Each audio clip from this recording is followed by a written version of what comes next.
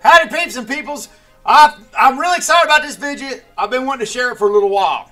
I've had a few people probably by now, ask me about my 592 that I've been talking about buying. Finally broke down and bought one. I think we got $1,400 in it, and finally bought it to try to modernize my experiences with chainsaws. Those of you that's known me from the past, that's not new to the channel or whatnot, a lot of you know I run pretty cheap chainsaws. Now, a reason for that being is the end of my logging career, towards the last of my actual full-time logging career, I was running buncher. I've run buncher for years.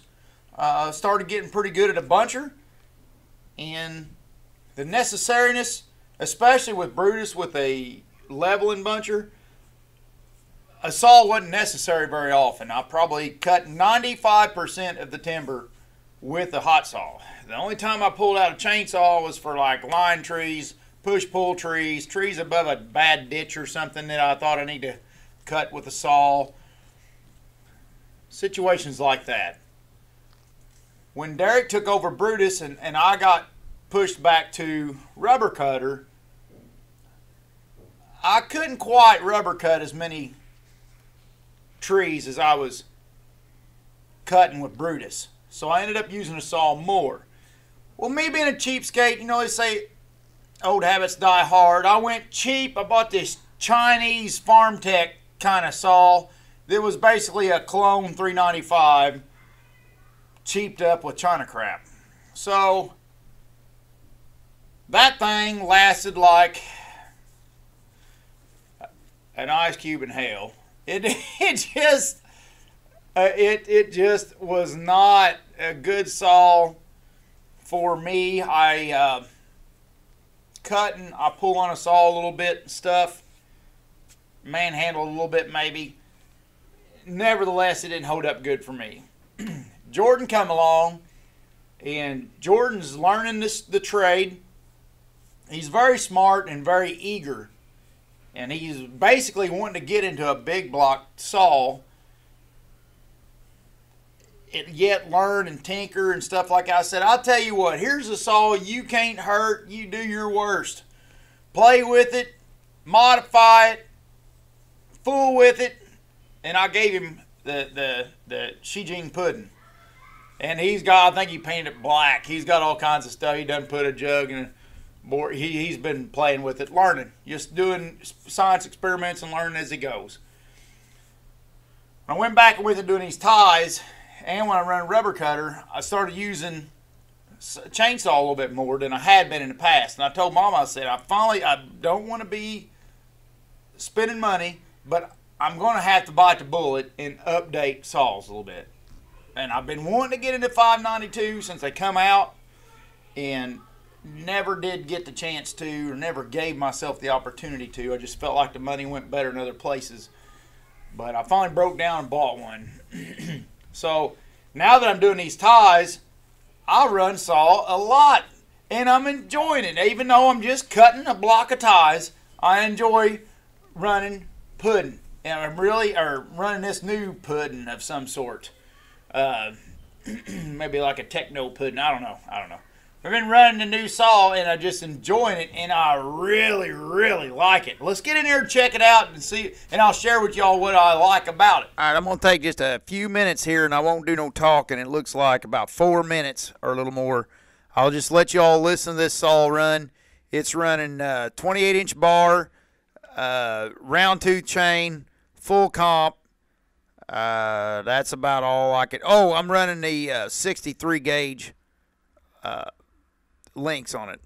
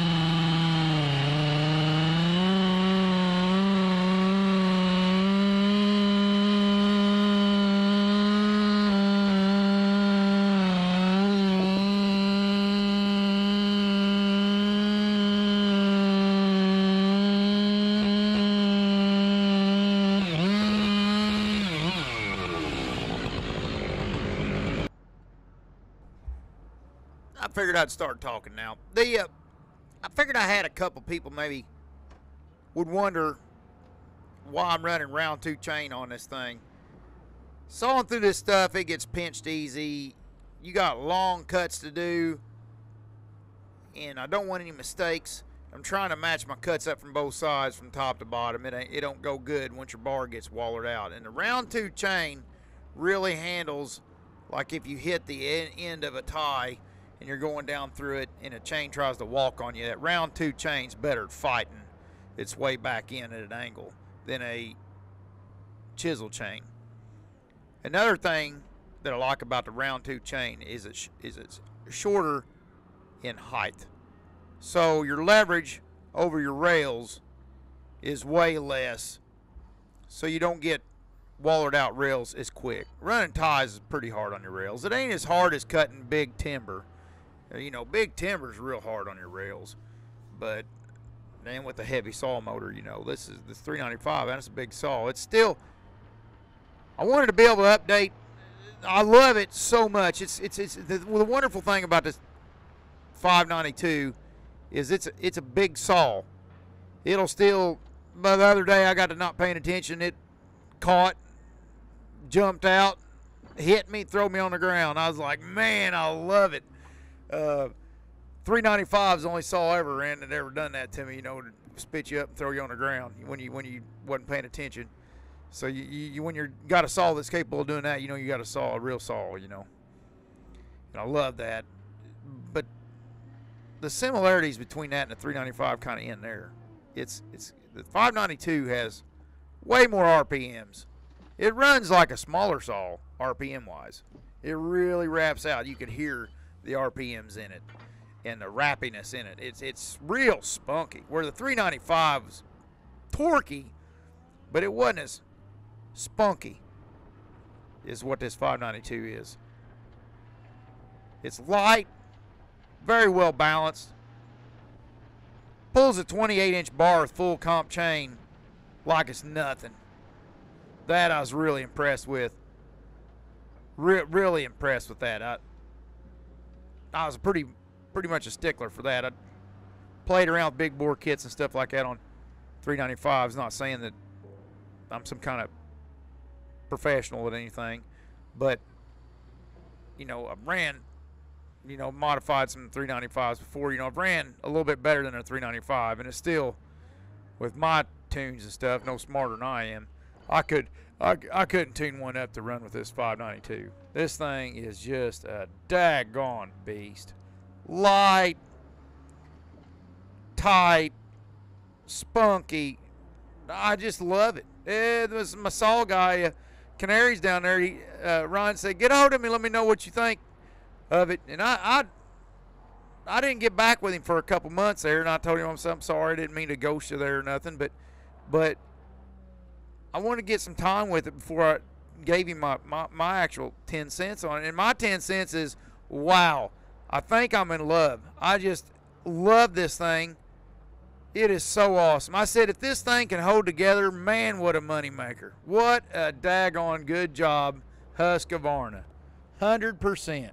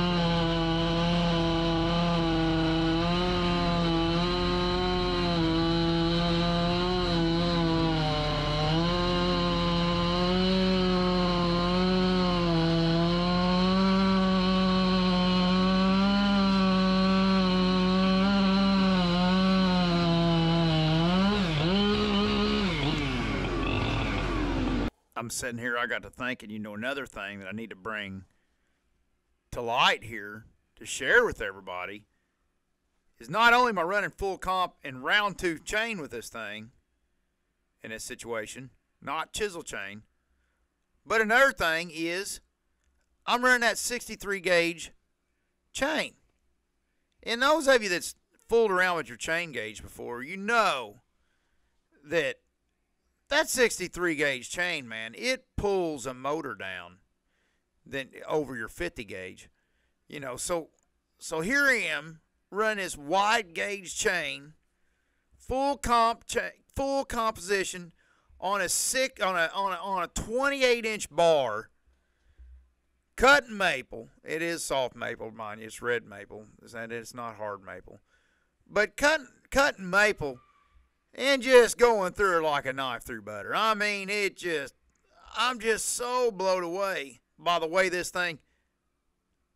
And if you get hard on the drags, man, it lets you know.